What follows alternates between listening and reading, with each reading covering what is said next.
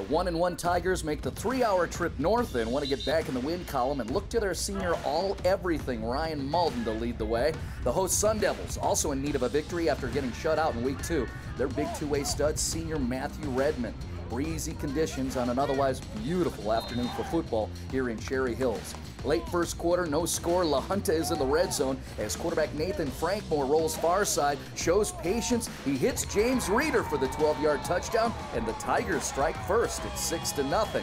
Later, it's Kent rolling the dice on 4th and short, but Redmond is stuffed by the Tigers' defense. That would lead to this. Now second quarter, Frankmore moves left, pitches to Antonio Chavez, who just gets inside the pylon. It's a 6-yard score. And watch the execution here on the conversion attempt. Frankmore fakes the quick pass, gives to Malden, who draws the pursuit and floats the perfect toss to Cody DeReza.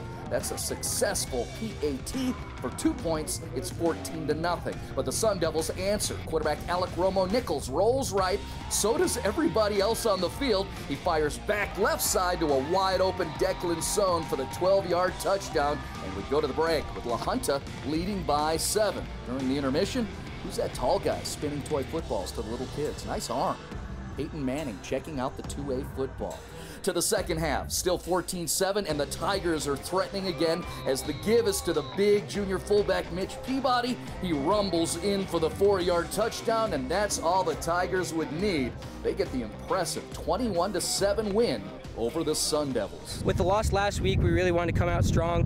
We're pretty upset that we lost Alamosa, so we wanted to show the Sun Devils that we're still in business.